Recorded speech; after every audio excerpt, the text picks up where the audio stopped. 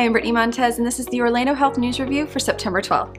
If you haven't heard already, our newborn babies at Orlando Health Winnie Palmer Hospital are receiving Orlando City Soccer Club Orlando Pride onesies.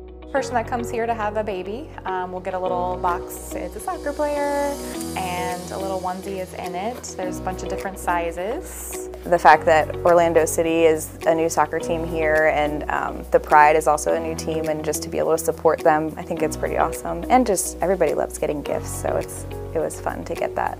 As a first-time mom, it was really exciting to get the box. I had to put it on her immediately. Parents are encouraged to snap a photo of their little one in the onesie and tag "The Future is Purple" for a chance to be featured during an upcoming game. And last week, a Random Acts of Kindness Parade was held for the first time for an Orlando Health Medical Group team member. Random Acts of Kindness Parades celebrate team members who have gone above and beyond. The Random Act of Kindness is for Jill Thomas. Essentially, I nominated her because she shared with me of an idea, and it's essentially making wigs for our oncology children that are battling cancer. And I mentioned to her, that sounds like a great idea, go for it.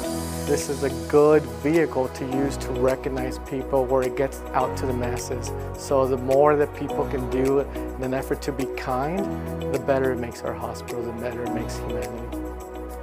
And don't forget, on Saturday, September 29th, hundreds of graduates from the Neonatal Intensive Care Unit at Orlando Health Winnie Palmer Hospital for Women and Babies, along with their families, friends, supporters, and medical teams, will gather at SeaWorld Orlando for Walk for Winnie presented by Panera Bread.